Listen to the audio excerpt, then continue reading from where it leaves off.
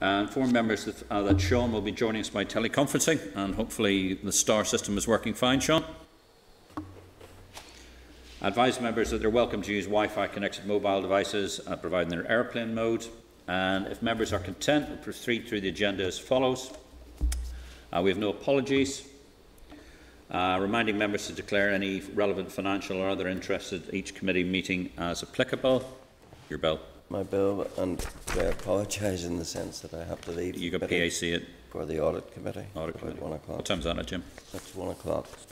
Shortly thereafter. Okay. I'd like to draft minutes of proceedings on the 9th of September 2020. Inform members an amended set of draft minutes of the meeting on the 9th of September are tabled at page 2. Have we had a chance to review those? Are members content that the draft minutes are an accurate record of proceedings? Okay. Those who were here? Mm-hmm. Are you happy for the minutes to be published on the website? Yep. Okay. Good. Thank you very much indeed. If we move on to the matters arising, firstly for the renewable heat incentive disciplinary process, remind members that last week's meeting the committee agreed to consider a letter to the Speaker in relation to the provision of information to Assembly's committees. As I discussed earlier on, sort of in closed session, I'd already met with the Minister of Finance. The issue particularly is to do with one court case that is due. I won't give details in open session, but the aim is to have this information before the committee next week if we are content. Agreed? Okay. And there was, again, you had a course of action in relation to a letter to a Speaker. I think we can leave that to next week if we're content. Great. Can we move on now to the Memorandum of Understanding in the budget process, and can I invite Mr. Jeff McGuinness to come in to us, talk to us.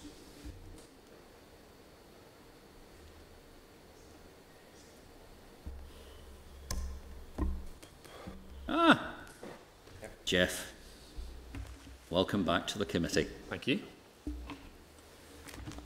For the record, Jeff McGuinness is Head of the Central Expenditure Division of the Department of Finance.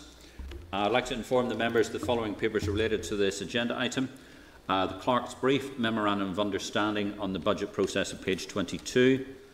Departmental Briefing, MOU and Budget Process, page 23. And the draft MOU on the budget process on page 26. Please, opening statement. Please. Certainly. Thank you for the opportunity, Chair, to brief you today on a potential memorandum of understanding between the Executive and the Committee on the budget process.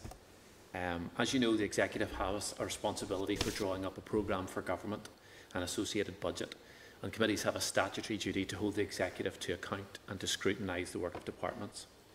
When that relationship, that dynamic, is working well, it provides a transparency to the budget process where the committee are able to scrutinise the budget, but also, and crucially, they are able to feed into the process itself, challenging individual departmental requirements, assisting departments in shaping their priorities, channelling funding to essential services, and at the more strategic finance committee level, providing a commentary to the Executive on the appropriate use of taxpayers' money. It's probably fair to say, Chair, that in the past that relationship may not have operated as effectively as possible. Back in 2011, a three-stage inquiry, the inquiry into the role of the Northern Ireland Assembly in scrutinising the Executive's budget and expenditure, was published by the then Committee for Finance and Personnel.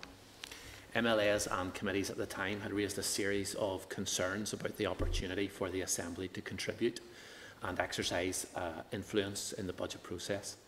There was a strong degree of support at the time for a Memorandum of Understanding. A Memorandum of Understanding would have a number of benefits in the budget process. It would establish an agreed framework for improved cooperation. It would facilitate the Assembly, both MLAs and committees, in fulfilling their scrutiny and advice functions. It would assist the effective oversight of the Executive's strategic priorities. It would also assist the Executive as they manage the budget process. An initial draft of a Memorandum of Understanding was developed previously via work between committee and DOF officials, building on some key principles, namely the recognition of the Executive's lead in budget setting, recognition of the value of Assembly engagement in that budget process, regularity and flexibility in the budget process timetable, appropriate consultation with the Assembly and its committees, proportionality of Assembly demands on departments, maintaining constructive and effective working relationships, good communication, and respecting the role and maintaining the independence of oversight bodies. There are a number of areas where further work will be required to ensure that an MOU is relevant and fit for purpose. Those areas include flexibility, adapting an MOU to a normal budget process. And I'm sure I've said it before, I've worked in this area a long time, and a normal budget process hasn't happened in about 10 years. So one of the issues that we previously encountered with the MOU and struggled to work through appropriately is the issue of how an MOU in the budget process can be formulated in such a way that allows it to work when the budget process itself changes from year to year. It would be unfair to hold either the Executive or the Assembly to account on factors that are outside of their control. If you think of the current process, where we anticipated that we would have had a spending review envelope in July, and now that's not going to happen until Treasury call it autumn, so we're not quite sure when that will happen. It throws our processes out the window, and any sort of an MOU going forward would have to consider how best to adapt to changing situations that are outside our control. One of the other areas that we would have to work through is the interaction with other protocols. The previous draft included references to other protocols that I believe were also in draft at the time and perhaps still are. There was an information sharing protocol that the draft MOU referred to, and we would have to consider where that was and whether that needed updated. Sorry, do we know anything about an information sharing protocol? That's the information sharing between the Assembly and departments. There was there was a draft protocol, I think, being worked through at the time of the draft MOU, and they were looking at them. This was back in 2012. Yes, back then. So we would have to work through that, and whether they are still, whether those are still there, where they currently sit, basically, is where we'd have to understand. We also have to look at the interaction in developments in the wider financial sphere. Was that information sharing protocol ever agreed? I don't believe so. I believe it was in draft at the time, and I don't believe it ever moved from there. Who owns that? I'm not sure. We were working with the committee clerk on it at the time, so I'm not quite sure whether it was ours or whether it was TEO's brought in. Yeah, I'm not sure who was working on it, but I would imagine it would probably be agreed between the Assembly and the Executive, it would be, rather yes, than the Department of Finance. It would have to be a similar sort of agreement to an MOU would be agreed between the Executive and the Assembly. Yeah. So there's that to consider. There's also the wider financial. So I'm sort of, because this is before my time. Mm-hmm. So we're having to establish an MOU to establish the framework of release of information between the Assembly and our Executive, even though we have the Northern Ireland Act and all the other things that say that this is how the legislative process is supposed to be set up. I think that, yes, I think the certainly the information. I'm not trying to be difficult. I just find it quite strange that we have to have an MOU to do something that should be happening anyway. Anyhow. And one of the concerns that I would have, I'll touch on a wee bit later, is that, and you can correct me if I'm wrong, Chair, that we understand from a public finance perspective that we think we have quite a good working relationship with the committee, and we think that our information sharing works quite well at the moment. So one of the concerns that we would have would be that an MOU might disrupt that genuine exchange of things, but certainly it's something that we have to bear in mind as we consider this. But unfortunately, you will have heard from sort of various other chairs, but one of the things I've raised in the Assembly, of course, is the flow of information, particularly in the Justice Department, and the complete lack of information that they have. So, yeah, again, it comes back to the point is, having to put an MOU in place for something that should be happening as first principle, I think, is one of the concerns. But anyway, keep going, please. I'm just going to say we're conscious that maybe that is not the case for all committees in terms of sharing of information. So we'll also have to look at the OECD recommendations on budgeting to make sure that an MOU takes account of the wider financial sphere. And I will also add to this, working through interaction with other areas, the interaction with the review of financial process. We're currently proceeding with the necessary work that underpins that review, and I think that's probably one of the things that I'll be up in a week or two's time before you on. So it'll be important to understand how the review impacts the work of the committee on the budget and estimate processes, as well as ensuring that the outworkings of the review are appropriately reflected in any potential memorandum. One of the areas as well for further work is the potential for further administrative work with departments. I'm mindful that there's a tension that exists between the right of the Assembly to gather information to allow it to do its job appropriately and the burden that's placed on finance teams by the wider public expenditure process. And I'm not innocent in that. I think if you ask finance directors, I probably am responsible for quite a significant amount of their burden in terms of asking for different requests on financial exercises. So just conscious that that's something that we will have to think through. Wasn't that one of the recommendations about the RHI inquiry? Because one of the issues was to do with specifically sort of access to financial information, and the fact that particularly when what was then DETI, there was very little oversight of what was going on, and sort of the committee were being asked to examine information that they didn't actually have. Yeah, one of the things I was about to say was, yeah, absolutely, we'll have to look at what RHI recommendations and how they will actually transfer potentially into any memorandum of understanding, and whether there's an overlap there that we can take advantage of when we're actually looking at this. One of the other areas that we'll have to work through is arbitration. I think there's some further work that needs to be done to set out what may happen if things go wrong. As I mentioned before, from a personal perspective, I'd be concerned that a budget process might be held up or impacted in some way because a single department hadn't fulfilled an element of its obligations to a committee. Whilst I won't underscore absolutely that it's important for departments to adhere to committee requests, the introduction of an MOU that gets its emphasis slightly wrong may mean that the budget process is delayed, which means that you could have a situation where you have a marked improvement from one year to the next in terms of the overall information flow to committees, but the budget process in the year where the information flow improves is actually curtailed slightly or disrupted because an MOU is in place that says if this happens, then there's some sort of effect. So we need to be able to work through that so that we're heading in the right direction, and that the perfection isn't nearly the enemy of progress in this area. So something that we have to work through. And I appreciate that I probably come across as a typical risk-averse civil servant when I say such things. So those sort of things may never happen. But Ever say it. One of the other things as well is I'm very conscious that DOF are taking the lead in what will ultimately be something that's signed off by the entire executive. And don't get me wrong, it's right that we do take the lead in this. It's very important that we do. But I want to emphasise that it's not within our gift to agree this unilaterally. In that respect, the MOU must work for all departments, and engagement with all departments and committees will probably need to take place on an MOU that is developed.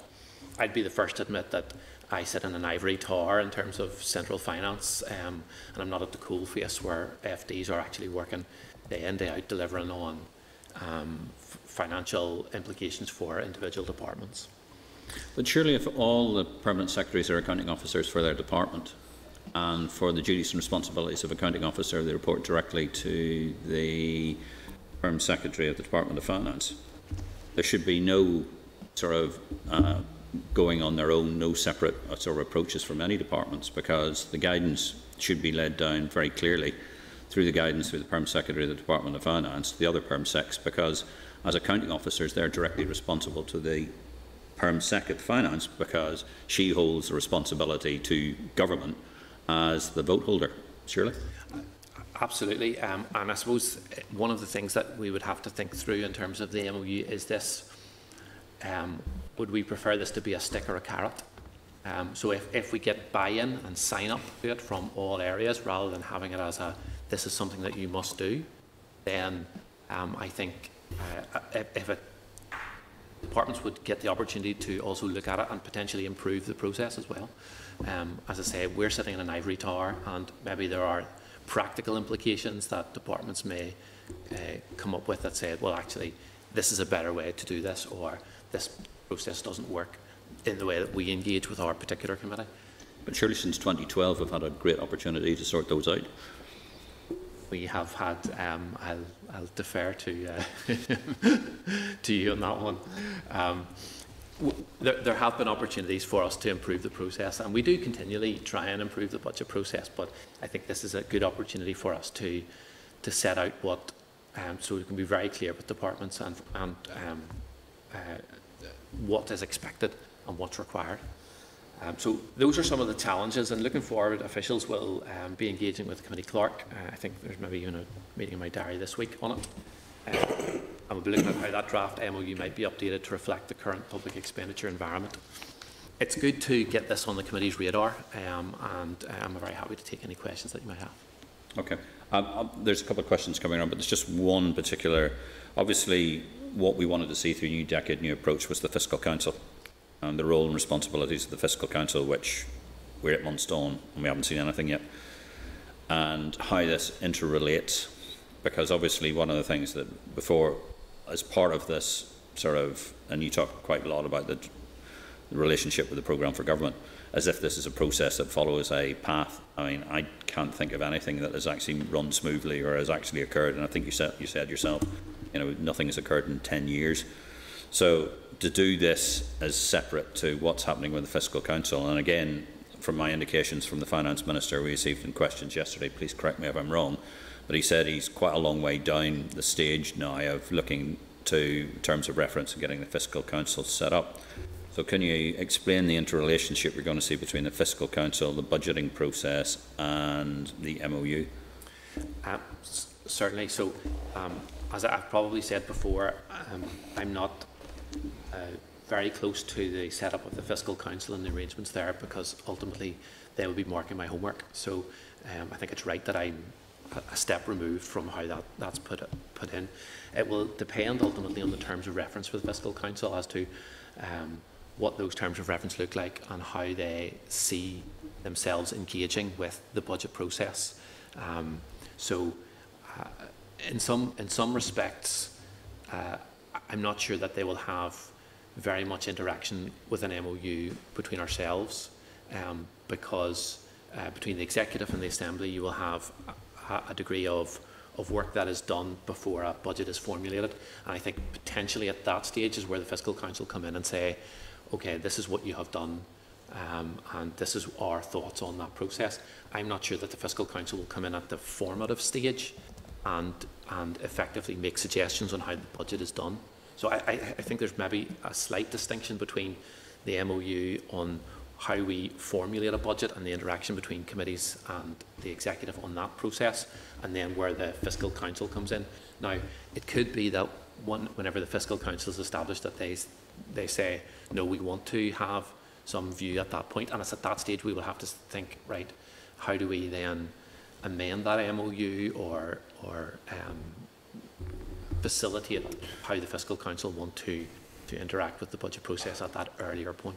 Yeah, because if we think about it logically, the political parties should be creating the Programme for Government, but the first thing that should be done within that is an affordability assessment, and the affordability assessment is also part and parcel of where the Fiscal Council sits as well.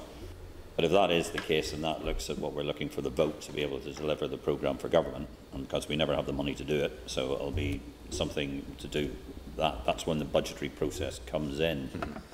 So in some respects the MOU is going to be vital to that understanding, but it must be done so that it's closely connected to where the Programme for Government sits, but also whether it's in the affordability envelope as well.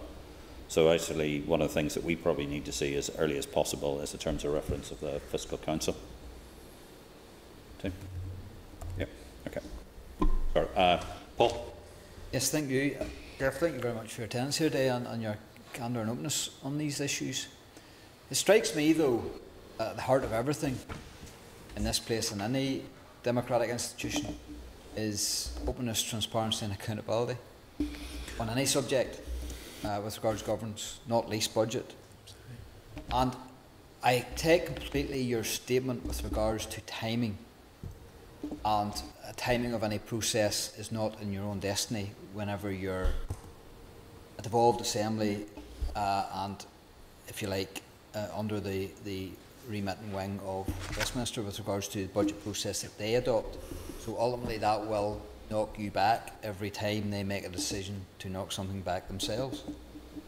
So a memorandum of understanding on a timely process strikes me as not being in any way able to be enforced unless you adopt reasonableness and establish what is a reasonable process from start to finish of a budget process.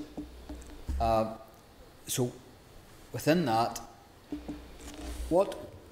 it seems to me that we only need a memorandum of understanding because there has been a failure to date in openness and transparency. Would you agree to that assertion? I think that was the conclusion that the original inquiry came to.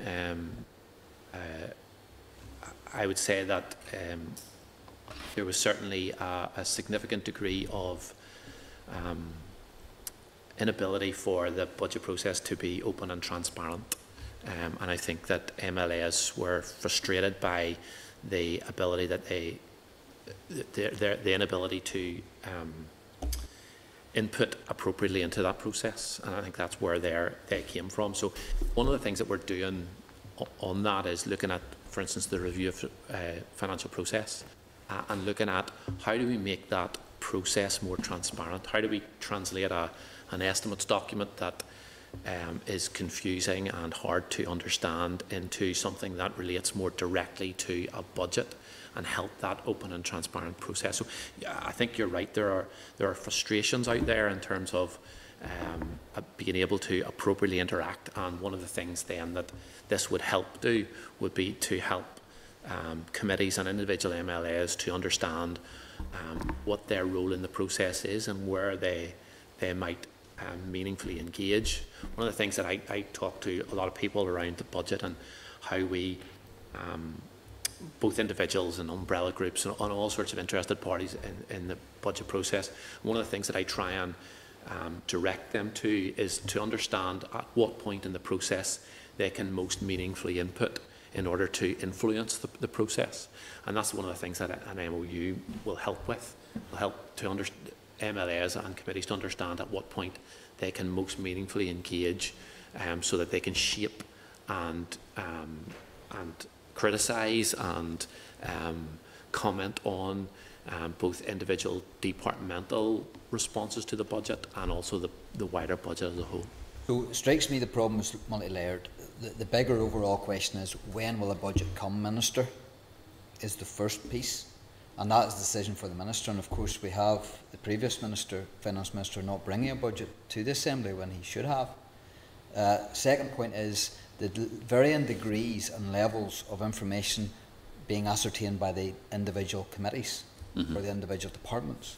And it strikes me that it's not so much a memorandum of understanding you need a basic general template that allows committees to know exactly what they need to get from their departments, and the departments need to know exactly what they have to give to the... because a scrutiny committee's problem is this: we don't know what we don't know. So there has to be a benchmark and a level of understanding as to what actually information and to what degree that information has to sprinkle down to the individual committees. So would you agree that if we had a proper template that all departments bought into and all committees bought into, that would go some way to reducing the need for a memorandum of understanding?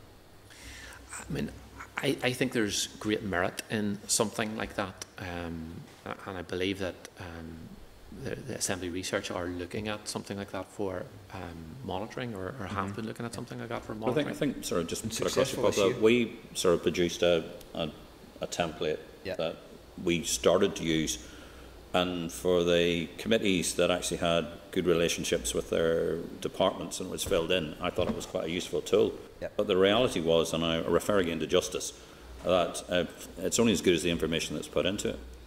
And I think, again, it comes back to the point about sort of, if all the perm secretaries are accounting officers and are directly responsible to the finance Department of Finance, perm secretary as the chief accounting officer, there shouldn't be any difference at all.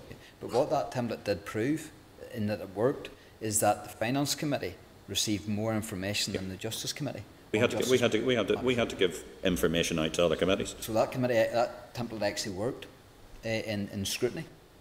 Another thing about memorandum of understanding, and this will be my final question, Chair, is that what sanction is there if a department, finance department or other departments, breach it? It seems to me, having looked at the work that was done in the previous memorandum, the work there was that basically all a committee can do was take it to plenary and have a debate and give the minister, whoever it would be, a good thrashing. Now, surely a committee has that power anyway, and that right to bring a debate or motion to the floor of the Assembly anyway. So, to me, the memorandum didn't apply any further teeth or pressure to the department. And of course, we still fall back on Section 44 of the Northern Ireland Act 1998 with regards to the powers of this committee. Call any person to produce documents and information. And that doesn't always work, that sanction of having Section 44. So I'm not sure that unless you had a willing partner in the department that was completely and openly transparent and open, that a memorandum of understanding would even work. There's an element of truth in what you say. It relies on a degree of cooperation, and all of these things will rely on a degree of cooperation. I think having a memorandum of understanding that is right and appropriate, and that maybe departments have signed up to, might allow departments to understand more formally what that engagement looks like and where that engagement kind of happens and how what's expected of them. So it may be that nothing changes if you put in a memorandum of understanding, but actually it may be that something does change, and that might be that might be a very useful thing. So you're right. If a memorandum of understanding is put in place and nobody adheres to it, then we're in exactly the same position. But maybe I'm more hopeful that actually whenever we have something that is written down and signed up to by the executive ultimately, because it will be ministers that will sign up to this, that will be the incentive for departments to both understand the interaction with committees through the budget process, but also then to engage effectively and prepare for that engagement. Okay, thank you, Chair. Okay, Matthew? Thanks, Chair. Can I just ask, when was this memorandum of understanding first drafted? Post 2011, so it's right. It's I think the last draft or the previous draft is something like 2014. So this version we're looking at is from about 2014. Yes, it's around 6 years old. Yeah. But it doesn't stand, and that we've never agreed it in the committee. Is it, why haven't we? I may be asking quite basic information. It would just be helpful to know why it's never. Why are we discussing it now and it hasn't been discussed? I mean, notwithstanding the fact that we weren't sitting for 3 years. I think work was done on it to a point in time. I am not quite sure at what stage that work was then stopped.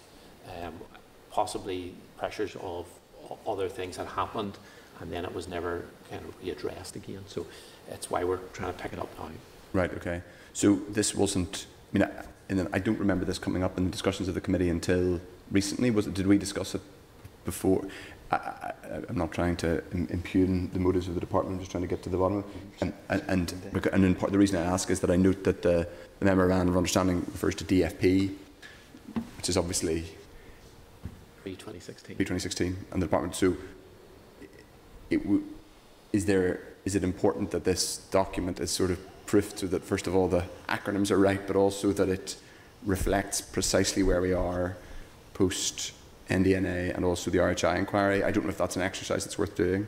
Well, that's part of what the process will be. Doing now. So we are engaging with Committee Clerk and his colleagues to update this. This is not something that we would present to anyone at this point in time. Okay. We would have to. That's why there's a number of areas where I have concerns that we need to work through and appropriately draft it. Just on the point 7, or I guess clause 7 says that recognition of the value of Assembly engagement in the budget process. Given the Assembly is no spending can happen unless the Assembly approves it, that's the law under the Northern Ireland Act. Is the value of Assembly engagement an adequate summation of our role? I mean, perhaps not. Perhaps it's underplayed, and that's something that we can draft into it in terms of beefing that up in some way or other. I suppose my concern would be that that language kind of implies that we are almost statutory consultees in a planning process, that it's good practice to write to us and tell us what's happening, whereas in fact we are inherent and fundamental to the process in that. Sorry, just to say to that, you'll notice one of the things that we did work on in the previous draft was a timetable. Now, it hadn't or anything on it, but it had an understanding of where the committee would engage with the process. And back to my kind of earlier point about how do we get the right people to engage at the right time in the process. Up to this stage, generally what happens is we'll have a draft budget. Generally, typically, we have a draft budget. There is a period. We haven't had a typical one in 10 years. Yeah, exactly. So, yeah. Right. I caveat that absolutely. We will have a period of consultation where typically the committee would have drawn together reports from individual committees and produced a joint report and a take note debate, and then we would have had a revised budget. But that committee engagement would have been between draft and revised. And one of the things that we were thinking through at the time of the MOU previously was actually that's probably not the best place for a committee to engage in the process. The best place for committees to engage in the process is before the draft budget, so that there is a process that committees engage with each other, and then the Finance Committee, looking at its strategic point of view, will produce a report that then helps to inform a draft budget as opposed to inform the changes between draft and revised. And that's radical. That we haven't done that before, but I think that's maybe a better way for the committees to effectively engage in the process. Apologies, Matthew, but wasn't the original intent within the Northern Ireland Act for the formation of the committees that the committees would be fundamental in the structuring and building budget rather than okaying budget? So indeed the departments would have come and said, look, here's my spending priorities, this is what I'm looking to do, what do you think, rather than this is the budget that I've done, what do you think? Yeah, absolutely, and I'm sure that does happen, and departments do come in that before the draft budget to individual committees. I'm not quite sure that we would then have had a joint response from the committee to the Finance Minister before a draft budget. It maybe would have happened between draft and revised. So this would bring that response back a few weeks or whatever period of time, so that the Finance Minister could understand what the committee's view is before the formulation of the draft budget itself. Yeah, because it needs to be much earlier in the process. Yeah, yes. Sorry, Matthew, sorry. Apologies. That's fine. And is your suggestion, is the outworking of this, then it sort of refers to standing orders in here, that standing orders will be amended to, Assembly standing orders would be amended once this is agreed to reflect?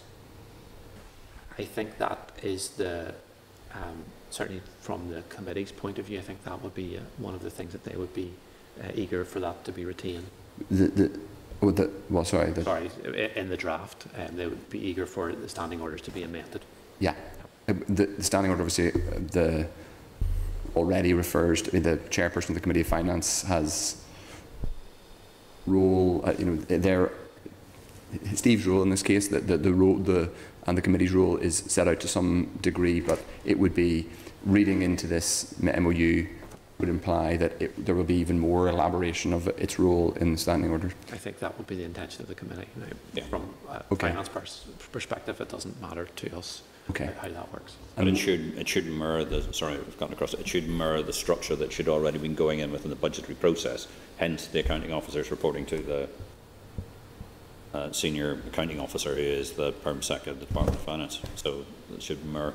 And I have one final question, Chair, if I may, just on, because you mentioned it on the hobby horse of some of us, fiscal council, and the related question of whether there's a one-off fiscal and/or economic commission, but you mentioned not, the current thinking in the department seems to be that it wouldn't be, so the way the OBR works is that they basically iterate their fiscal products with the Treasury iterates with them, they send them rounds of what their forecast, with the economic forecast, but also their fiscal, and the OBR produces its EFO and it approves or disapproves of the Treasury scoring as a result of that. So have you thought about that as one model where there's a kind of iterative process between a secretariat of a fiscal council and either yourselves or all, well, it would be finance, and you've decided against it?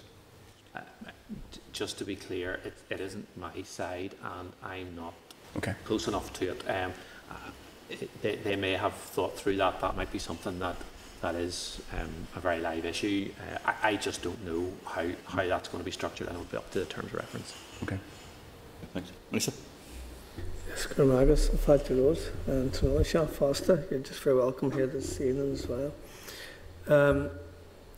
In terms just of a memorandum of understanding, and that, in fact, I actually think now is an appropriate time for one to be developing that.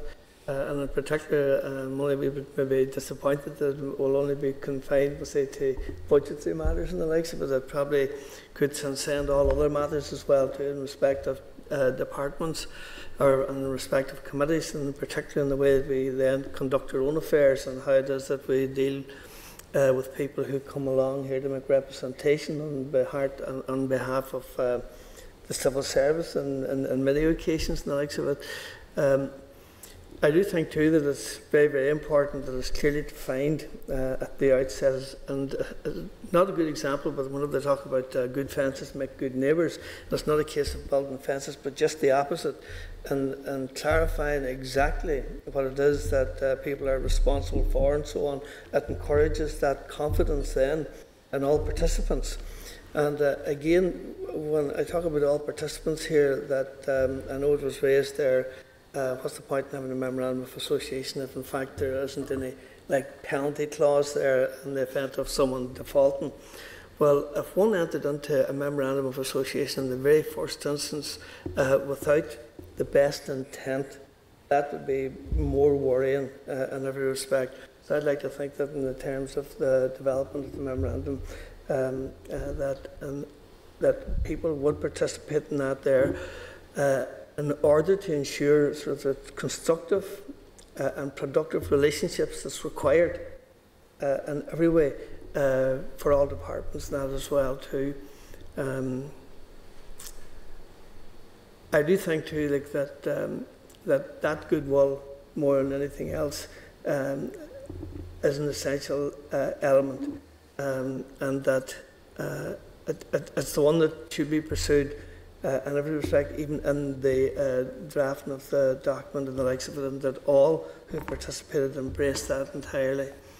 In fact, I think that's what my observations of it are. Yeah, absolutely. I mean, as I said, if we can get buy-in into a memorandum of understanding, then I think that would be ideal, because you're bringing people along, and it is that idea of it's a carrot rather than a stick then, because it's a good defined process. People understand what their role is, what the committee's role are, and everybody signed up to what's in there. Yeah. Sorry, just Chair, if I can make one final point as well too. A word that you had used earlier on, and it's so pertinent to say at the present time, given our current circumstances, flexibility. And we have to be big enough to embrace and deal with that. That we never know just what is around the corner, and particularly the way things are constantly and so fluid, and the changes that are taking place, that all should again embrace that, i.e. flexibility that has to be built in there and that it can be accommodated. Thanks, Martin. Pat? Thanks very much, Chair. Thanks very much for coming in. I wasn't going to say anything, I was just going to note it, but as it sort of has progressed, I mean, it just seems so many multi-layers on it. I mean, the work seems to be ongoing by the department, and I find it's a difficult layer of work. As you say, you have to try to get everyone in order to try to buy in order to get, and that's what it is, the memorandum. As a result of this assembly and the scrutiny of this budget process, I mean, I'm looking at small little things that come out first, and I know that the Minister wants to get there with it, and that's multi-year budgets and all of that comes in. And I do feel frustrated at the mountains of layers upon layers that set on top of stuff in order to get something done, which should be really quite simple. It should be buy-in from everyone, because it's what it is and what we're about here for. There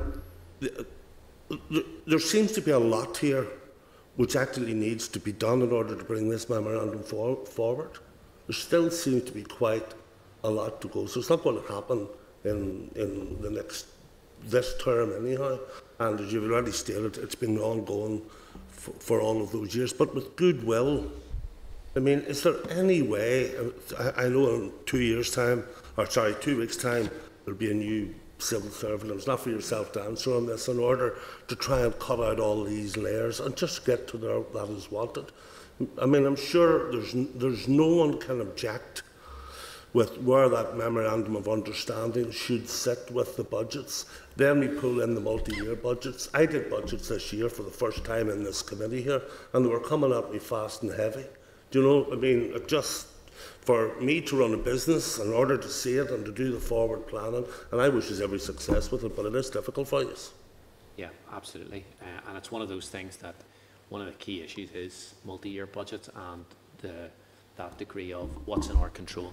Yeah. So a memorandum of understanding has to be flexible enough to allow us to say, well, actually, we haven't got that overall envelope yet, or some other thing has impacted. And that's the bit where we will have to also rely on the goodwill of the committee. If things change, when we come back to you and say, sorry, with the best will in the world, we had this idea of how the budget was going to go, but actually it has changed. Apologies, Pat, just on that one. This shouldn't be dependent on just having a multi-year budget. This should be normal practice. I mean, companies, businesses out there day in, day out are having to react to changes, and changes happening all the times. This MOU is not about multi-year budgeting. No. This MOU is about good practice. As a matter of fact, this MOU is about something that should be instilled in what we do regularly. In fact, we have to have an MOU to do it, I think. Well, Chair, thanks, and that was going to be the point as well. And I would like to think that we in this committee would be partners with the finance department in order to get this up or deliverable. If everything was being equal, everything was working out as it should work out, that's where I want to be. I want to be guiding us on to get better governance for where we are, and it's a good starting point. But can it be pushed on? We can do as much as we can. Now, there are some areas where, if we want to incorporate things like the review of financial process and how the outworking of that with the committee changes, then we may have to wait a while to understand what the new working pattern for the committee is for a review of financial process. But there's no reason why we can't press on with this and have it as close as possible. Yeah, and update it. Of course, absolutely, the amount of time it slaps now. Good luck with it. Is that your final comment, Pat? Thanks, sorry, thanks. Jim? An MOU is useful if it's actually heeded, but surely, given what you've told us about the 10 years of confusion, it's probably more than 10 years because I've been here 22 years and there's been constant problems with this issue. And surely the best way to put it to bed is that the announcement of a final budget and the agreement with the Assembly has to be set in legislation. That the Minister, the department has no choice, and that would concentrate minds. Is that not the way forward?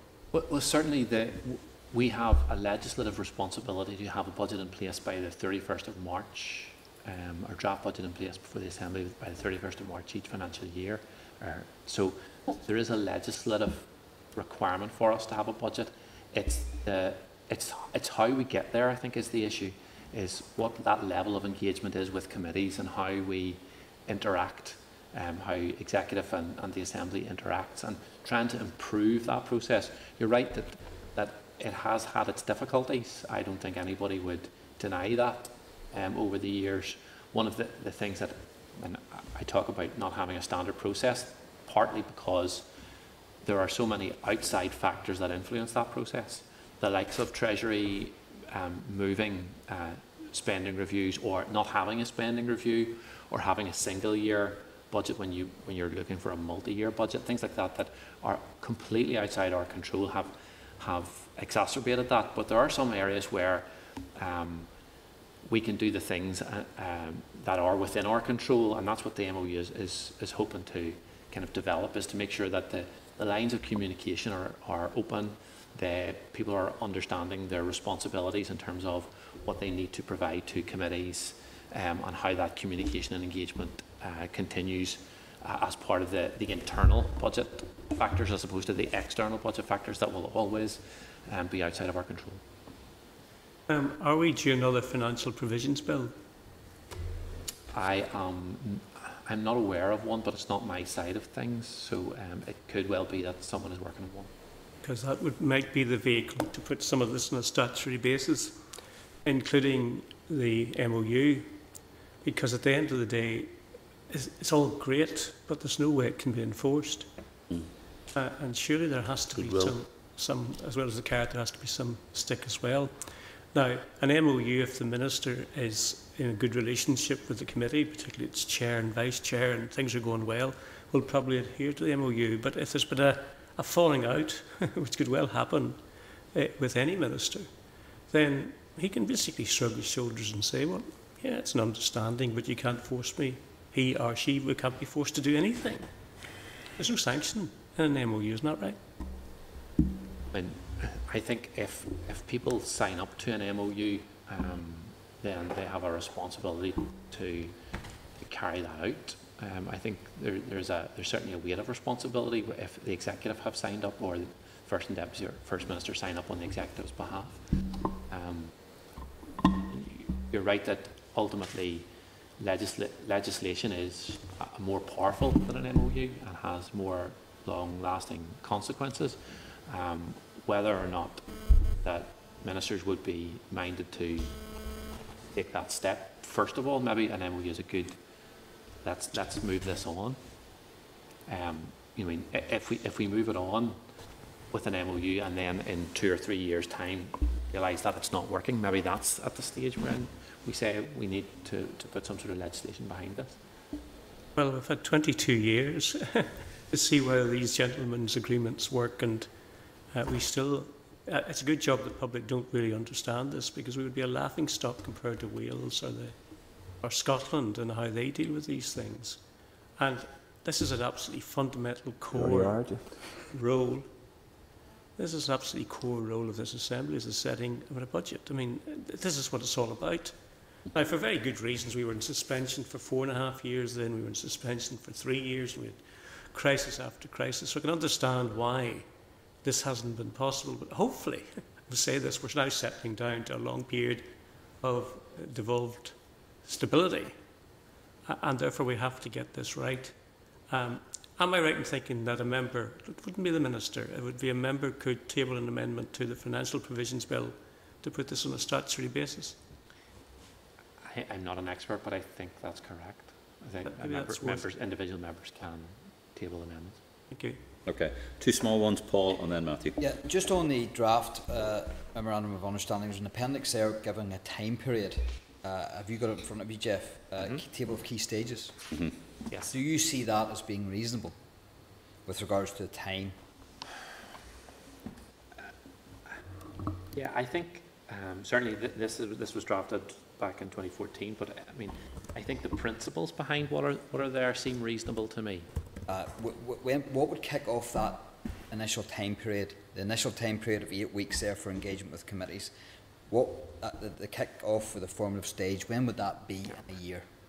And this is probably where having a set spending review would help, because when you have a set spending review, you can then nearly work out dates before, dates after. When do we want our draft budget to be by?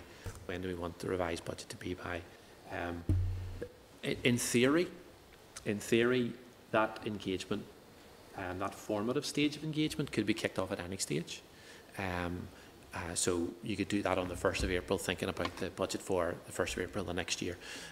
Now, there are factors there that will say that's probably not you shouldn't do it on the 1st of April, because the further you get down through the financial year, the more departments will understand what the requirements are for future years, so on and so forth. So there's a practical element to that, but there's no you cannot start this process. It's surely if you're doing it against an outcome, sorry, Paul, if you're doing it against an outcome related to the PFG, so with the PFG there has to be, not the way we do the PFG, the way people do proper PFGs, actually there's only 3 or 4 outcomes and it's lined up against either piece of legislation or a particular budgetary line. If we were doing that, it's the way we should be doing PFGs. You're measuring against the changes, you're not necessarily measuring as every change comes in, because that's the problem, is if you keep doing that, you're always going to be behind the cycle. Yes, but one of the things I guess is that will influence how committees are engaging on that process is the amount of money that allows the degree of change. And I think that's probably one of the factors in here. So you could start a budget process on the 1st of April and talk through those changes, but maybe we will know in July what future years' budget envelopes will be, and that gives a reality to, oh yes, if we had £100 million we could change A, B and C, but the reality is we'll probably only have 5, so you can only do part of A and some of B. But surely that would mean then that the committee would be in the mind's eye of the department, which is what the whole idea was in the first place, is that we would be part and parcel of the process of coming to those particular decisions, rather than being presented with something and says, oh, like sort of we're supposed to be getting whatever the monitoring round was supposed to deliver us. Oh, and then we need to react. But if we were actually part of the process all the way through, and we would be aware when the monitoring rounds come through what the changes are likely to be. That's how it should work. Yeah, and I think that was what we were trying to do in that draft, was to say there is a point at which the committee engage, and if we can bring it back earlier, that engagement is more effective. So the department is aware of what the committee's views are at an earlier point. The Finance Committee has a strategic view of all the committee's positions at an earlier point, and that strategic view helps to inform the draft budget as opposed to coming after the draft budget. So the engagement is earlier and more effective. So given this timeline, given that you've given the 8 weeks for engagement with committees, given that out of that whole time period, if my mental arithmetic is right, that's 36 weeks out of a 52-year cycle. 52-week cycle in a year. There'd be nothing to stop this committee, or indeed a member of this committee, bringing forward an amendment to the functioning of governance bill to actually put that in statute, that time frame. Glad you're sitting down, Jeff. I would caution that this is still at official stage, and we are still looking at this as officials.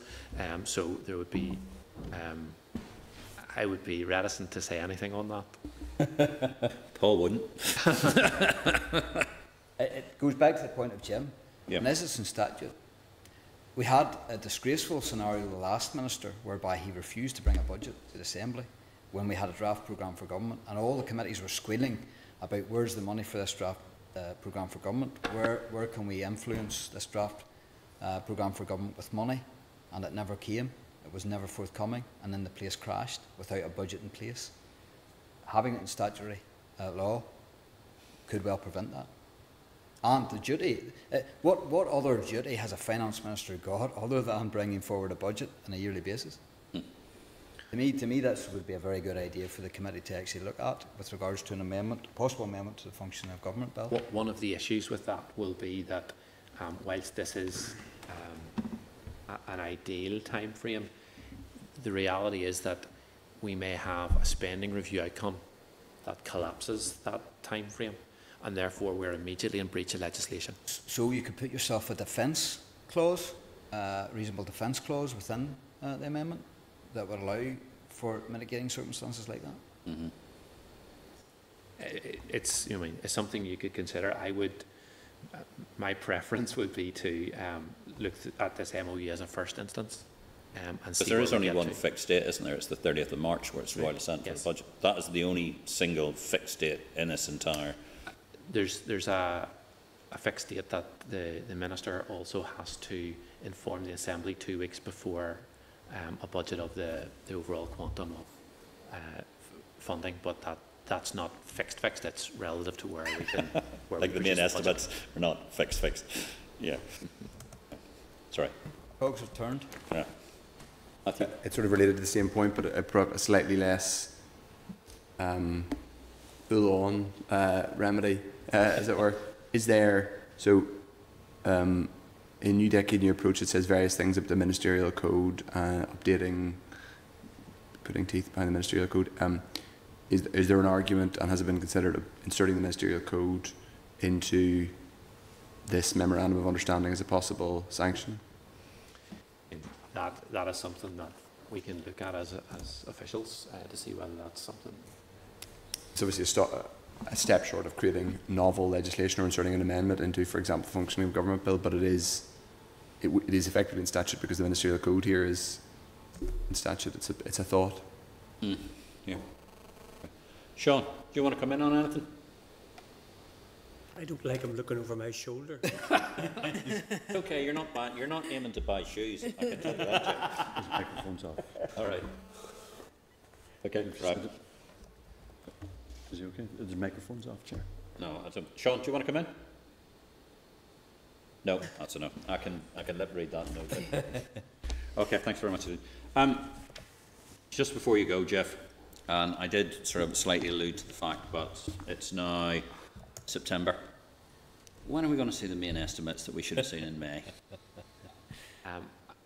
I understand that, again, it's not my side, but I understand that I've been bumped from the committee in the next coming weeks because estimates are coming to you, so I assume that they'll be with you shortly. Maybe when you go back to the department, could you just mention the fact that the Chancellor, so I think it was 660 million, was made available to Northern Ireland, and indeed there were settlements made to all the sort of regions that said that would enable us to look at financial planning and looking at how we could do budgets over the sort of the forthcoming to the end of the financial year, and that I think was in July, and now we're in September.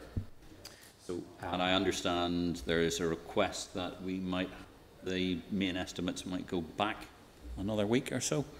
So just the question, if you're having a quick chat with the current Permanent Secretary, you might ask her whether she could expedite the process, and we would be delighted to see them early rather than having to deal with accelerated passage again, and something that should have been with us at the end of July. Certainly, I can make those representations. One of the things that I will say in defence of my colleagues is that accelerated passage is a normal process for the estimates. We also have, we're also waiting some assessments from the Department of Health on that £600 million to see what their requirements are, and that's very much dependent on potentials for second wave and so on and so forth. So again, I can assure you that the Minister of Health has got a full shopping list for that 660 odd million. Absolutely. And the 33 million for the arts, Jeff? There are consideration for funding for the arts as well. So those are being considered. To sound like a broken record, this has been an unusual year. And we are. Jeff, you've just told us it's been an unusual year for the last decade. Exactly. That's but we are working behind the scenes very hard on these things. Okay, Jeff, thanks very much indeed as usual, and we look forward to seeing you again soon. But please take our good wishes back to everybody in the department. Will do. And answer our questions and get us the main estimates. Okay. And also remember to mention the functioning of government.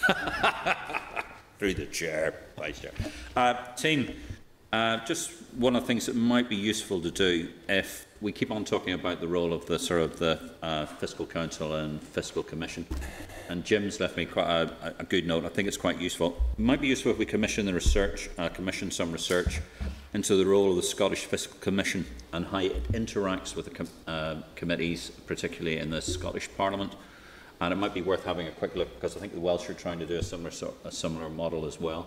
So let's just see how it's done in other areas as well, because that might help inform our sort of discussion, decision-making processes. Matthew, do you want to come in a bit about the OBR, how we look at the OBR model as well? Because again, I think that's going to be crucial. Well, the OBR is, from memory, was set out in a bit of discrete primary legislation called the Budget Responsibility Act, I think. Right in saying that, and that came in 2010. Excuse me, just through the chair, OBR, what's that stand Office for Budget Responsibility. So it's basically they scrutinise the Treasury's budgets and various fiscal things, but they also, the thing that's relevant is that they are mandated in law to produce a full both economic and fiscal forecast twice a year. So they have to produce, they have both economists and also people who are spending experts. So they're mandated, and in that example there are multiple lessons they have. I'm not saying it's a good or bad example, it's just it's one that we learn from, and there are lessons in literally all the jurisdictions. The Congressional Budget Office, the Congressional Budget Office has the advantage of being, in the States, has the advantage of being completely separate from the executive. So if, they basically are utterly independent, and therefore their advice is seen as being non-partisan. So it has a particular advantage. So there are loads of things I think we need to consider and discuss. But the OBR has some interesting examples. Personally, I think the power to produce economic forecasts or have an economic analysis of the effects of these policies is important. Too. I could have, just so that we get it formally, can I have a proposer that we ask Reyes to do this research? Great. Seconded, and Jim. Thanks very much indeed, Tim. Thank you very much indeed. If we move on to the next item on the agenda, item number 6, Public Accounts Committee Report and Excess Votes, Northern Ireland 2016-17. The following papers, Jim's paper on page 39, correspondence from the PAC on page 40, and a letter from the Minister of Finance Department for Infrastructure, excess vote, page 57. Do we have any comments? I don't know if I should declare, I'm a member of the Public Accounts Committee in addition to this one. So sorry. Oh, sorry. Right, if we have an agreement, I'd like to see if we can seek some further detail on the scope and indicative timescales for the Northern Ireland Audit Office examination of the budget process in Northern Ireland, and given this committee's interest and coordination role during the budget process. Could we have agreement on that? Great. Sure, you're on excess votes at the moment. Yeah, that's all right. So I just put a quick note in. It's a normal running on the excess votes is retrospective approval for the departments, isn't that right? Mm-hmm. And the above and the approved the budget limits. I'm just thinking it might be worth for ourselves putting on record the need to have a clear detail on the timescale involved in passing of the next budget, as it is the first proper one we'll have had, and we'll have to cover a lot. That's bringing in the mitigation that we're having against the COVID and the changing landscape on Brexit. Yep.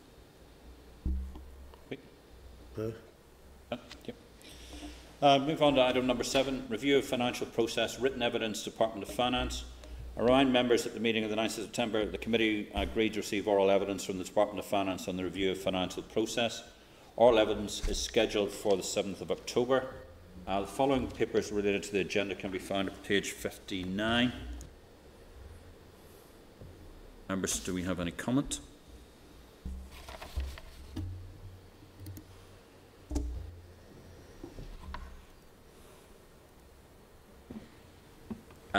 Members, if we're content to note at this stage, and can we note this at stage pending the oral evidence session that we're due in October? Are we content? Is Thank you. Is that delayed to 22, 23? Second.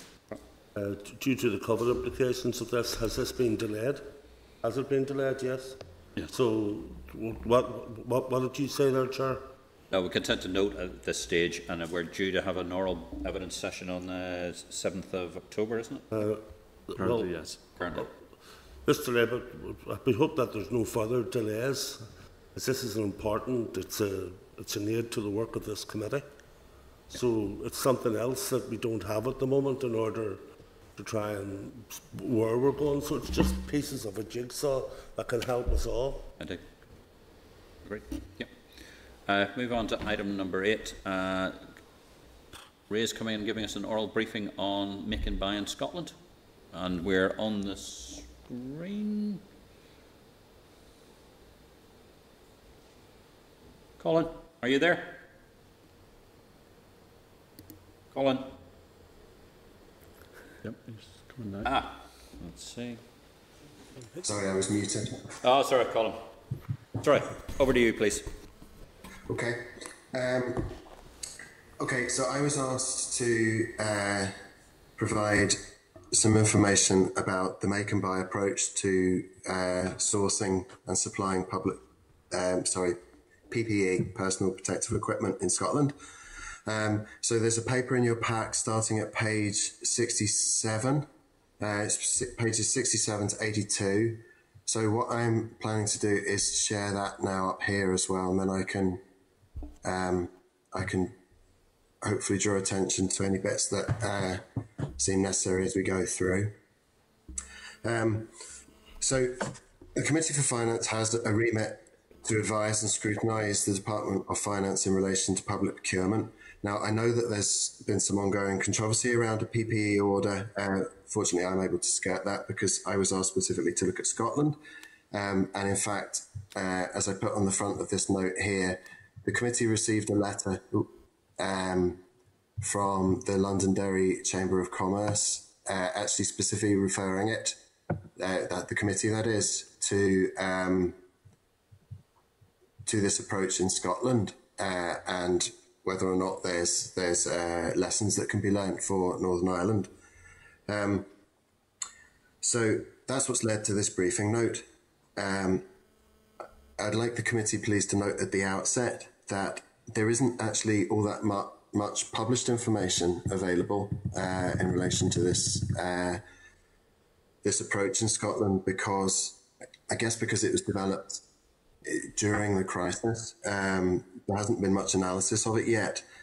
So I've had to rely quite heavily on a conversation with a senior official in National Services Scotland, which is in charge of securing PPE at a strategic level. And also then later email exchanges with a senior official. So in terms of how this is viewed in future, the Scottish Audit Office, or Audit Scotland I think they're called, will doubtless be looking at the PPE procurement in future. So there may be other lessons that can be learned when it gets to that stage. I think before we go any further, it's helpful just to highlight the scale of the challenge that has been before procurers in this current sort of COVID era. If we go to page 73, there's a table here that just shows the sheer quantum of equipment that's needed or has been needed since the 1st of March. It lists, this is the Scottish Government's figures. From 1st of March to 26th of August, 430 million items of PPE supplied. Now, it's worth noting that over 60% of those items were actually individual gloves. So in terms of actual size, but it's a huge amount of equipment. And then if we look from page 75 onwards, there are some blue boxes, and each of these basically have taken item by item to highlight the additional demand that COVID-19 has placed upon the services. So if you look at page 75 here, you can see with aprons that pre-COVID-19, I mean, it was still quite a lot. 850,000 of these were being used a week in Scotland. Now they're more like 5 million a week. So it's a really significant amount of material. And that has placed demand on the supply, which is a bit of a logistical nightmare for anybody. And of course, what we have to remember is that it's not just the UK or Ireland or even Europe that's looking for this stuff. The whole world has needed more or less the same equipment at the same time and is therefore competing for it. So clearly a challenge. And in short, what the Scots have done is adopt a mixed approach to meeting that challenge. For example, in relation to aprons, there's an example of an existing supplier to the NHS who rehomed manufacture to Scotland. Now that had advantages because the supplier was already known to the purchasers and to the system, and therefore there was I suppose a reduced risk of the equipment that was being supplied being substandard, because at least there was already a relationship existing there. And another element of that approach was that National Services Scotland redirected some of their resources from the people who are normally producing tender documents and running procurement competitions. They were moved across into the procurement teams to just find PPE and source it. So we can see page 76 in relation to eyewear. This is important because this kind of eyewear, the goggles or face shields, were not needed in Scotland before COVID-19, and I assume that's the case across our health service here as well. Now, lots of places were offering to make these, and you will have seen probably in the press, I mean, at my local high school here in Dundonald, they were making them in the technology department. I know people were making them in their homes, Queen's were making them. But the issue is, are they suitable and do they meet the standards? They may work for a non-surgical setting, but not elsewhere. So the movement of people into that part of National Services Scotland that deals with certification of quality and so on enabled them then to examine things and quickly get them certified if it was necessary to do that as suitable or not suitable for use within different kinds of settings.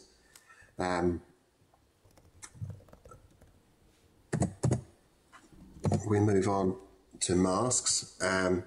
Obviously, we've all seen the masks that we have to wear now, various things in our own lives. But these particular masks, what are called the FFP3s, are the ones that are needed in the really high risk surgical settings. Now, there was a manufacturer in Scotland, but actually produced things in Taiwan. So what it did was move its manufacturing back to Scotland during this last few months, and that was supported in this case by what the Scottish government called no, they didn't call it a loan, they called it a repayable grant. I'm not quite sure what the difference is, but so anyway, the important point is that finance was supplied via the Scottish government to enable this reshoring to be done. I think new machines were bought, if I remember rightly. So now this manufacturer in Scotland can produce 5 million of these per week, and therefore that's more than Scotland needs. At the moment, they're using around about 100,000 a week, so it puts them in an export position. So I suppose the question here is that while obviously, I mean, we've been talking about the budget, the forthcoming budget, we know that public money is at a premium at the moment. Has the Northern Ireland Executive been able to do anything similar, offer anything similar to local manufacturers? I don't know. Something just, and I raised this in the paper, that one of the things that the committee has talked about before, and I've talked about with the committee before, is financial transactions capital money that they have found difficult to spend. Now, I know some of that had to be surrendered for this financial year, but potentially, is there a use for that? It might be worth at least asking the department if they have explored that as a potential source of additional funding. Just to move on, there's another important point to make in relation to gloves. Now, I was told by the official in Scotland that all the gloves had to be imported from, I think it was Italy. Now, obviously, it's huge numbers, but the issue is not so much about making gloves, it's about producing the nitrile, which places huge demands on the water supply. And you mentioned something like 500,000 litres a day would be required. Now, in some ways, it seems strange to talk about water in relation to Ireland and Scotland when we're not short of rain, but it may be that there's a certain standard to the water that it has to be cleaned or something. I'm not certain of that. But the other issue to do with gloves is just the scale of the manufacture requires a significant investment. I mean, NSS was talking about it being in the region of maybe £100 million capital investment, which may preclude one of the devolved administrations doing it. But it doesn't mean that perhaps a UK level or some sort of shared approach couldn't be taken to maybe safeguard future supply. So I think a flexible approach is needed, I suppose. And we have another example here, how external factors can affect the ability to supply material that's required. And in this case, it was changing specifications during the pandemic. The WHO, the World Health Organization, actually changed the specification for hand sanitizer, which means that now a whiskey distillery, or I guess any other kind of distillery, a distillery, can produce alcohol which can be used in hand sanitizer. Previously, that kind of alcohol was not allowed for hand sanitizer. So obviously Scotland's in quite a strong position, has a lot of distilleries. So but now that external change, obviously they have been able to capitalise on, but it wasn't something that they instigated themselves. So having looked at those different examples, it's probably worth just talking a little bit about the structure of the National Services Scotland body and how they coordinated these activities. NSS, as it's known, is a central body that procures strategically for the whole health and social care sector, rather like the Business Services Organisation does in Northern Ireland. And there's good sense for having a centralised body in economic terms, aggregating demand and therefore hopefully getting better value for money. Now, the official told me that at one stage, during the real height of the pandemic, they were having a daily call that involved, in some cases, more than 80 different people. It was chaired by the responsible minister in the Scottish Government, and that was coordinating all of the PPE issues. They were assessing what there was where, what the store capacity was, when it was going to run out, where did they need to get more from and to. So that coordination was highlighted as being absolutely key. Quite how you coordinate a call of 80 different people, I don't know, but presumably using Zoom or something, they managed okay. It was also interesting to note that there was a level of coordination across the UK. Now, the official in Scotland said that the whole of the UK has been indebted to a firm based in Coleraine called Armstrong Medical. I mentioned it by name because it was mentioned by name to me. Now, according to National Services Scotland, they produced something like 100 different pieces of kit that were essential disposable items as part of ventilators for ICUs across the UK. So without a sort of cross-governmental coordination between different purchasing officers, it would have been much more difficult for them to secure supplies that they needed in the right places. I was given another example of that in relation to chlorine tablets, which are essential for the sterilisation of equipment within hospital wards. Now, there are lots of places that can press a tablet. They can make tablets out of material, but the issue is the supply of the raw material. Now, the guy I was talking to, he couldn't remember whether it was north or south of the border, but there was one place in Ireland which was producing enough chlorine for everybody to be able to produce the chlorine tablets that are required. So I guess the important lesson to draw from that is that you cannot have a sourcing strategy until you know, firstly, what you need, which is now well established, and then also you need to know what you're capable of making in terms of what your current manufacturers can do, and then where the raw materials come from. So, in conclusion, I guess there have been and will continue to be PPE problems during COVID-19 as long as it remains with us. This note hopefully gives you some indication of the things that have been done in Scotland and gives you at least a starting point of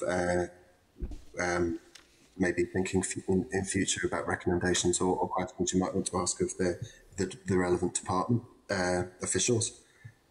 So from there, if I can take any questions or attempt to answer any questions, I will. Yeah, Colin, and thanks very much indeed for that. And when your discussions with the Scots, did anybody talk about a national resilience model?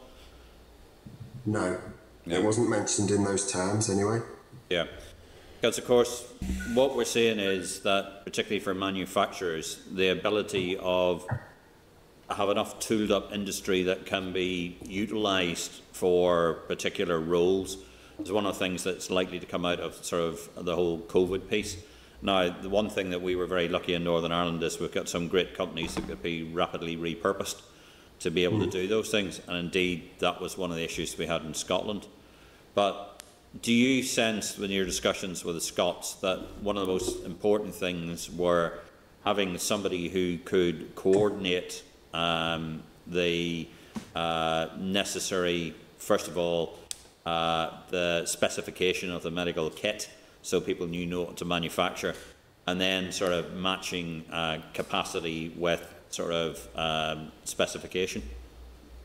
Yeah, no, absolutely. And one of the things that the official mentioned was that they had worked with partners in Scottish Enterprise, which would be a bit like Invest Northern Ireland, I suppose, and they were able, when they were actually in the process of trying to buy stuff from China, they were able to send local agents out to visit the facilities before they purchased anything and check that the kit was up to scratch. So that sort of forward-looking coordination that you're referring to there seems to have been a feature of what they were doing, very much so.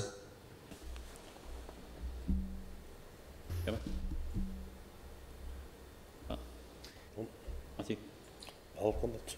Paul? Yeah, thank you, Colin, for a very good research paper as always. Thank you. You have very beautifully set out all the different demand levels for the different bits of kit that Scotland required. And forgive me if I lapsed out of your presentation there, but I know you reckon Northern Ireland will be relative to Scotland, but do we have yet the precise figures for Northern Ireland? I don't have them because I was asked to look at Scotland. Although perhaps I should have thought to get them. I'm sure the figures are available. In fact, I have seen published figures, and I'm not sure what time period they cover. But I'll forward them to the committee staff. I'll get them. And another question that you might not be able to answer just yet, but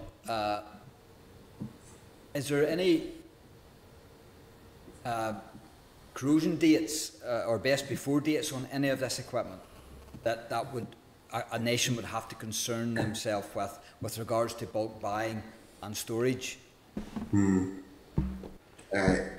it's a technical question, but I know from personal experience that there is on certain equipment because the community group that I was involved in distributing things throughout my area, we were given a load of gloves that were out of date from the hospital. So that there clearly is a best before date on gloves, and I'm sure there is on certain other bits of equipment too. So that probably creates an issue with stockpiling, yeah. And that doesn't present a problem whilst the demand is there.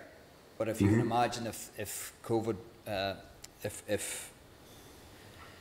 if the medical profession then can relax on COVID in any given time period, you can understand where if you've established networks to procure and even long-term contracts to procure, then you could end up with a stockpiling issue, which is probably probably one of the issues we had at the very start of the process, whereby whatever stock we had maybe was out of date at the start of this emergency. So that's maybe something that we consider too. I mean, I think that's probably why they went for a make and buy, and I don't think there's any suggestion that everything would go to make for all equipment for all of the time, but trying to create along the lines of a national resilience model, I guess. And certainly the Scottish Government were criticised for having run down the stocks in advance of the pandemic. So that's clearly been an issue that's been at play there, and I would be surprised if it hadn't been at least considered here. But again, I wouldn't look at Northern Ireland. Okay, thank you. Any other comments, Tim? I've just got a couple of observations that I'd just like your help to support on. I think from an excellent piece of research, but I think one of the issues to do with this is the critical role that the Scottish Development Agency had and the importance of people like InvestNI. And I think it would be quite useful if we shared this report with both the Department of Economy and the Economy Committee, if we were content. The second thing is we're all aware that the Northern Ireland Audit Office is doing part of its audit process. It's looking into our response to COVID, and one of the areas it's specifically looking at is PPE. I think this would be a very useful piece of research that we could forward on to the Northern Ireland Audit Office, and I think we get your name in starring lights a bit more. You'd be able to sort of do that as well, but I think that would be quite appropriate to do that. I think one of the things we might do in due consideration is I'd like to draft a letter on behalf of the committee to go to both the Minister for Health and the Minister for the Economy to say that there are lessons here that could be used in both future pandemics, but it's also about resilience and making sure that one of the things we need to look at in Northern Ireland and indeed across these islands, because it's not just sort of a Northern Ireland situation, that we have sufficient capacity to be able to deal with these situations. We can't be relying on containers coming from China or RAF C-17 flights coming from Turkey. We should be able to have the capacity to do that ourselves, and I would like to put on record, particularly for the likes of O'Neill's and other companies as well, the speed with which they were able to repurpose themselves. My other concern is that having repurposed themselves, these companies now are beginning to wonder about what do they do next, and do we make a message, and I'll come in, Melissa, can we make a message therefore that we might ask the Minister for the Economy and the Minister for Health to think about potential long-term orders? I'm sorry, Melissa. Just Chair, just as information, I actually visited O'Neill's along with the Minister when he carried his visit to Durban. And Kieran Kennedy, the CEO of O'Neill's, actually, we seem to have access to figures probably the rest of us didn't have at that stage.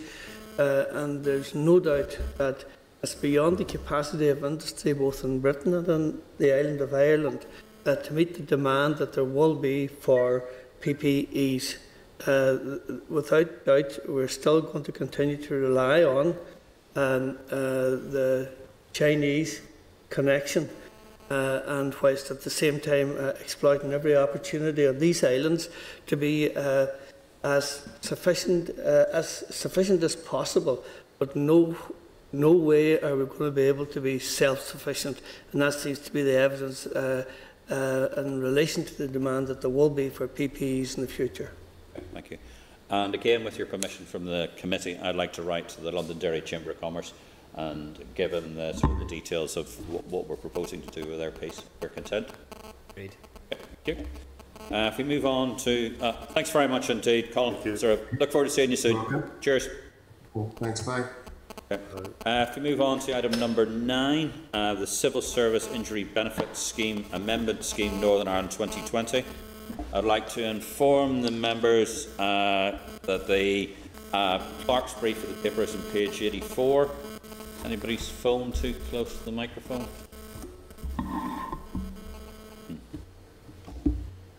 No, it's not mine, thank goodness. It's been going all day. And the Civil Clerk's brief is page 84. The Civil Service Injury Benefit Scheme Amendment Scheme Northern Ireland 2020 SL5 is page 85.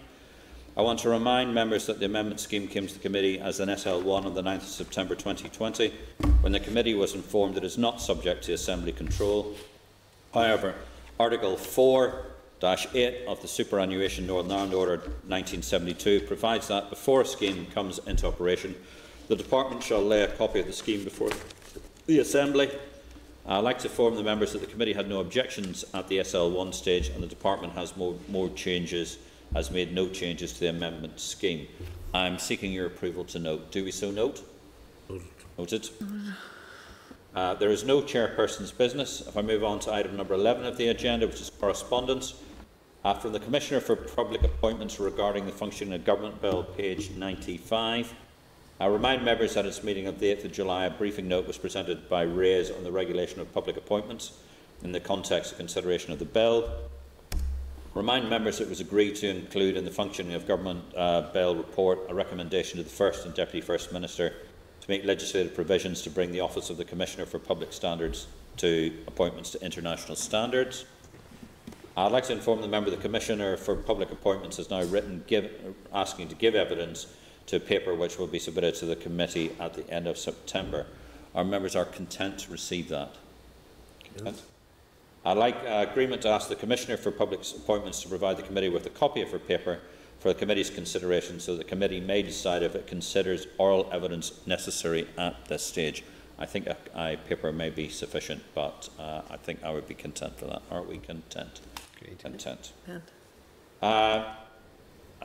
Correspondence from the Department regarding the cost of the RHI inquiry. It's page 96. Members for comment. Paul? I've got my cold here, Chair. I'm trying to find it here. Apologies. No, you're okay. So normally, I know you normally be on that like a rocket, so. Yeah, this is the actual cost of the inquiry itself. Yeah. Again, I looked at this 2 nights ago, Chair, and yeah, I suppose that's the cost of trying to get to the truth of and the kernel of these matters. But again, it's the cost of the inquiry is one thing. The cost of doing nothing out of that inquiry is a completely different bill. So I think that whilst this cost has come and gone, I think we have to see the true value of it and how we actually proceed and how the executive is proceeding in the days ahead into the recommendations of the inquiry. Yeah. Just on the note on the inquiry, you will be aware that the Minister has been detailed off by the First and Deputy First Ministers to chair a subcommittee of the Executive into taking forward the lessons identified. I was going to say learned, but I don't think they've got round to that stage yet, from the RHI inquiry.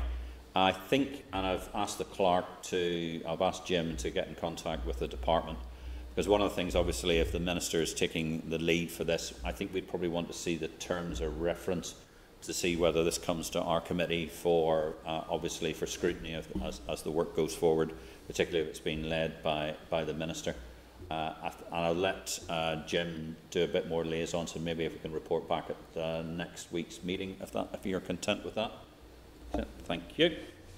Moving on to the next item of correspondence is from EPIC regarding the proposed changes to the building regulations in Northern Ireland, page 99, and seek agreement to consider the matter again following the consultations. Are we content?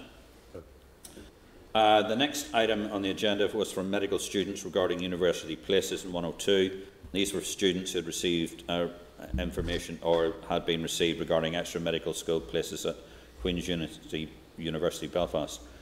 On behalf of this committee, I think we should pass on our thanks to both the Minister for Finance and also the Minister for Health for acting remarkably quickly to deal with this situation. And we talk many times about not being able to get ahead and deal with the bottlenecks and things that happen. But I think the cooperation between the Department of Health and the Department of Finance in this has been exemplary. Yes. And I'm glad to see that has gone through. Would we be content to pass that message on? Yes, Chair. Sorry, go ahead, Pat. And yes, we are content and well done, and we have to say the Minister with the economy and with health, and that announcement yesterday with the additional places. It's just want to reiterate the importance this is, and for them to move quickly on it. And I want to mention as well about the medical school at McGee and the opportunity for more places for there in the future. So it's all joined up and it's all good and it's all positive. And I do agree with you in order to send the letter to the Minister of the Economy and of Health. Okay, thank you very much. Jim? I just want to check something. Does it solve the entire problem? It's very welcome, obviously, but does that mean that everyone who's got the relevant grades is going to get a place? I think they're either going to get a place or they're going to get a deferred place for a guaranteed deferred place for next year. Yeah. There is I understand, and I stand to be corrected. I understand, Jim. There's been an uplift in places, but also for the excess of everybody who had previously received an offer, and if they can't receive those excesses will be guaranteed a deferred place next year. Because obviously, apart from the COVID issue, we do need these doctors, and we needed them before the COVID had appeared. We're chronically short, so I'm glad it's happening. Very welcome. Yeah, and look, I'll declare interest here. From my perspective, I would like to see some further work in removing the cap overall in sort of university places in Northern Ireland. This is not just an issue for sort of medical students, but it seems quite ridiculous that one of the things that is impeding us getting people into higher education in Northern Ireland is the cap on places. I think I just want to go on record as sort of that, but I declare an interest in that particular point. Thank you. And where are we? Shall we now move on to the forward work programme? That takes us out of public session, doesn't it, Jim? If we no, Chair, it doesn't. No. Have I missed something? Oh, sorry. Yes. There's number 6 and 7 in correspondence. Oh, number 6 and 7. From the Committee of Health to the Department of Finance regarding QUB medical places, page 104. I think we've covered that, have we? Yes. Yep. Well, that was covered under 5 chairs, but it's... Yeah, sorry. Seek agreement to note. Yes. From the Committee for Health to the Department of Finance regarding financial support for carers. Sorry, my apologies. Page 105 and tabled at page 55 is the response for the Department to the Committee for Health. Can I seek your agreement to note that? Yep. Can also seek your agreement to note the remaining items of correspondence, including in the table of correspondence. Are we content? Thank you. Can I seek your agreement to note the information request of the Department and routine papers circulated on the 10th of September 2020? Are we content? Thank you. Move on to the forward work programme. Do we want to go on to public session? Oh, it's public session. If we move on to the forward work programme for December 2020 is at page 110. Chair, there are a couple of things that have just come to light there. As Jeff McGuinness has said, the bringing of the main estimates is now looking like the main estimates oral evidence session may be on the 7th of October. Yeah. Now, the department would normally, or the committee would normally see the main estimates of the week of the meeting before that, which would mean that they would come on the 30th of September. So we're seeking confirmation with the department that that's going to happen. That would then mean that pensions division would be scheduled for the 14th, with the 21st would be the October monitoring round and the review of the financial process. They're the same officials. Or possibly the review of the financial process on the 14th and pensions on the 4th of November. So we'll look at how that works out. What I've been trying to do is to ensure that we don't have too many oral evidence sessions at the minute until we're sure about where the committee is going with the functioning of government bill and how much time that will take in the context of short meetings. Okay. Okay. Chair, just on that, a bright-eyed, bushy-tailed MLA might bring an amendment to the functioning of government bill, which would solve that issue year on year from now on. You never know. Bright-eyed, bushy-tailed chair might be supporting him on it. You never know. Just again, we're talking about the forward work programme, and I know Matthew will probably want to come in this one. I am very conscious of the fact that the 1st of January next year is rapidly approaching, and there are some very significant issues that I think we need to start considering, particularly on implications on finances of Northern Ireland, issues to do with everything from state aid rules, role of the European Court of Justice, how there are likely to be implications to do that as well. Basically, I think there's a lot of things that our committee needs to consider, but I don't know enough about what we need to be considering. And one of the things I would like to make a proposal through is that if we asked Raise to do some research on some of the likely areas that are going to impact on the Finance Committee, and particularly on our sort of overview as we look over the horizon into next year to start getting an understanding of likely of the scope of it. Matthew, do you want to come in on that? Yes, sorry, thank you, Chair. There's two connected things. One, I obviously agree 1000%. Is there merit in us writing to the department to ask specifically, a quicker way of doing this than we in addition to what Raise are doing, should we be writing to the department and saying, give us early sight? So I don't know if what is going to come in front of us in terms of secondary legislation in the next few months. I don't know if Jim has had clarity on that. I've been pressing for it. We have had frankly an abysmal level of information from the executive writ large about, leave aside the merits of what's happening, but the actual legislative burden on us in the next few months, whatever your view on any of this. We need to know exactly what we have to do, what we have to consider. So there's that. What is the department working on? And there's also the administrative stuff around exit protocol specifically, but just exit generally, because there will be a range of things out with the protocol that will affect. So once we have that from what the department's prioritising, we'll know what we should, I guess, be prioritising in terms of scrutiny. And a point separate to Brexit, actually, if I may, just on the forward work programme, which is about the appointment of the new head of the civil service, and whether we should be seeking an early evidence session from that person about a range of things. I think just a wider question of this, because we've already, and I think it was earlier on during this committee meeting, I said because our minister has been given the role by the executive to look at the lessons coming out from RHI. And obviously what's going to be key to that is whoever is going to be the new head of the Northern Ireland Civil Service and how they fit in with that process. Now, what I'm not sure is whether we feel as if we should be seeking an early, bearing in mind we've asked for the terms of reference of what our Finance Minister is likely to be looking at about the sort of reforms that are likely to come out of RHI. If that is the case, should we be looking at an early discussion with the new head of the Northern Ireland Civil Service to discuss some of those issues, bearing in mind that that does sit within our remit, as I understand it? Can I have your thoughts? Yeah, I'd support that. To help with that process, I know we've no input into who that person is. I don't even know who the applicants are. I'm going to presume. Well, we know it's an internal candidate, thanks to the Minister yesterday.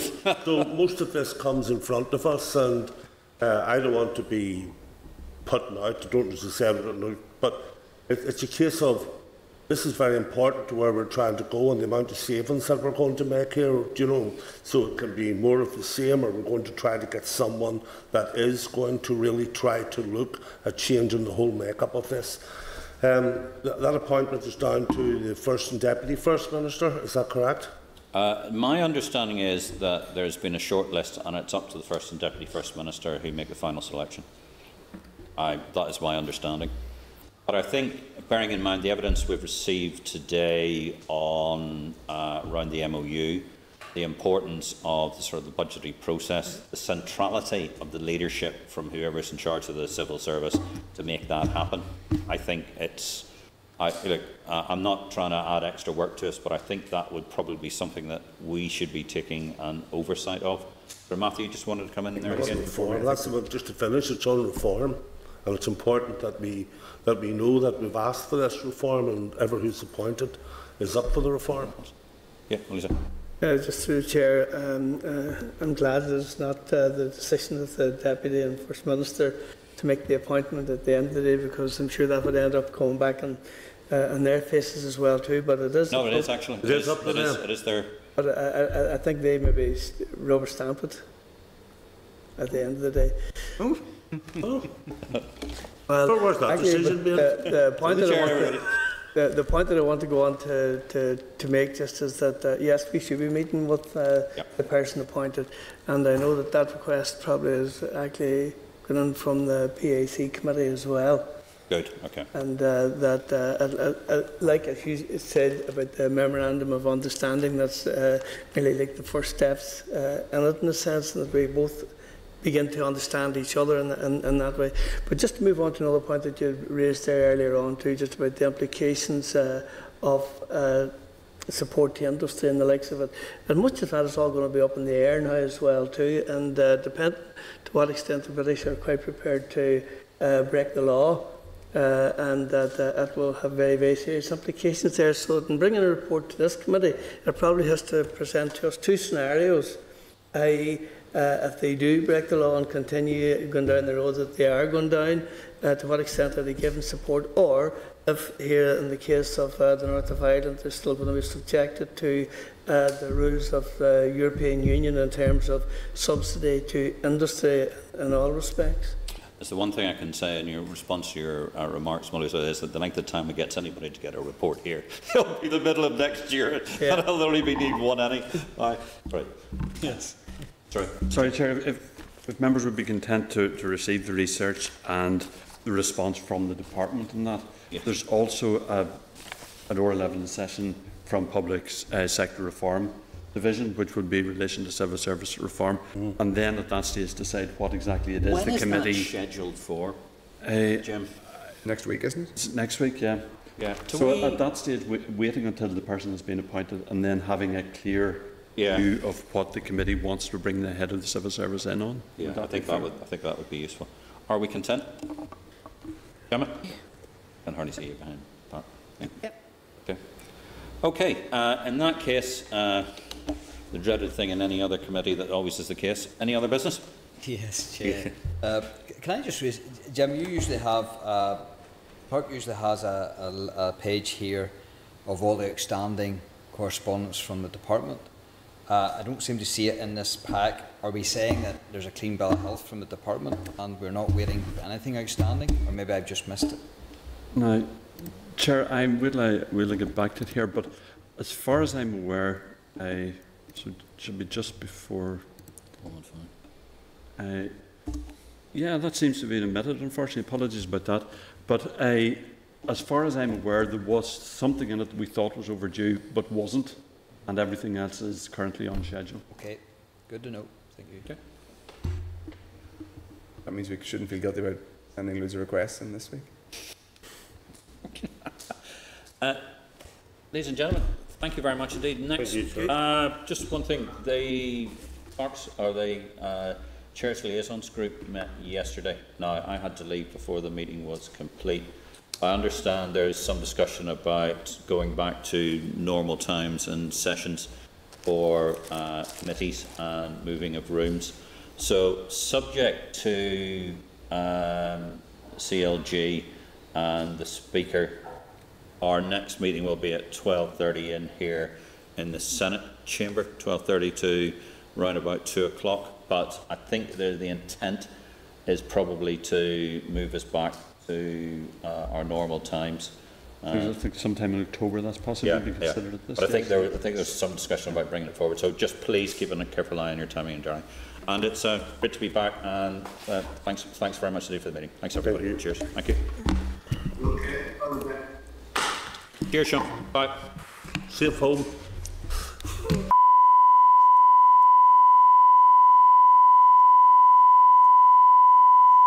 This is the Northern Ireland Assembly Senate Chamber programme sound. This is the Northern Ireland